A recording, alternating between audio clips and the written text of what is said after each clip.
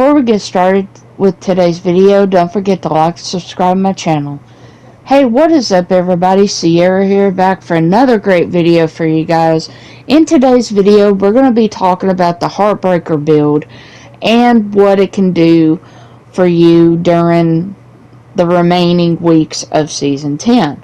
So, if you guys haven't gotten your manhunt stuff done and all that, well, hurry up and get it done because the season is almost over with.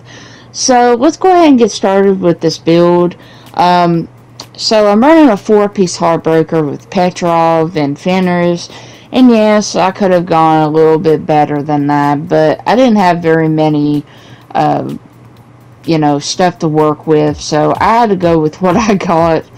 But, so, right now I'm running Gunner with this build because Gunner, actually adds a little bit more damage towards your builds, and it's really common with DPS builds because, it's just a great way to, make it a lot good, for your builds and all that. So, first thing we're going to talk about some weapons.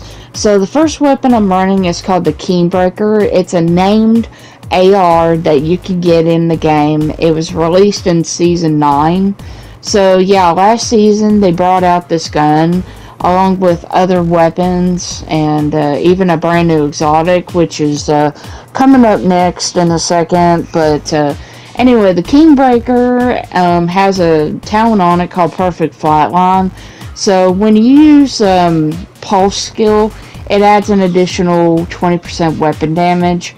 So I'm currently running a C79 scope with crit hit chance. Adds a little bit of crit hit chance to my stats. So my stats isn't maximized to 60. I'll talk about that in a moment. But I'm running a short grip with crit hit damage. I'm also running a muzzle with crit hit chance, and of course a extended mag which 20 rounds. So normally this gun runs 30 bullets without the magazine, so the 20 really makes it 50 in a magazine. So yeah, it's really worth it in my opinion. This gun is just awesome for this build. Next one I'm going to talk about is the Bluescreen, and this is the another weapon that was released last season in Season 9. So this light machine gun is a really good one because it also has a talent called Disruptor Rounds. And what this gun normally does is it adds like a mark over an enemy. So it adds like a status effect on enemies and stuff like that. So when you use your pulse and you disrupt your marked target and stuff, it does like an effect on them, and it gives you an advantage to really put out the kill against them, and depending on like how many stacks that this happens, so yeah, so when you deploy a non-shield skill against them, it really adds like a mark over their head. And one of the biggest things about the Bluescreen is not only that, but it also reminds me of the new exotic for the season called the Dr. Home, because every time you shoot an enemy, it adds a mark over their head and stuff like that. And I think that's where basically where this one picks off from, But the Dr. Home exotic, if you guys want me to do a review of it, let me know in the comments, because I'm thinking about making a video on that, because I do have a few things to say about it, and it's a brand new weapon that you can get through this manhunt currently from General Anderson. But yeah, I think I ought to make a video about that anyway. So I don't know when I can upload it on that, but I got other videos planned, but yeah, we'll just see about that. So let's go ahead and move on to the gear pieces and stuff like that, and then we'll do skills and the stats in a few minutes. So the first piece on my build is a mask.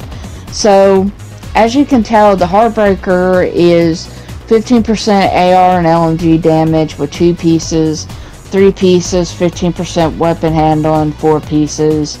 Adds the brand new talent called Heartstopper. So headshots does apply a pulse to the enemy for 5 seconds, but if your weapon hits on pulse enemies and stuff like that, it adds a stack of 1% bonus armor and damage and all that to pulsed enemies, and it could stack 50 times. So it's a pretty good mask right there. The backpack has a talent on it called Cold, and it increases the bonus armor gained from the talent Heartstopper. So it goes from 1% to 2%. So Heartstopper is basically where you get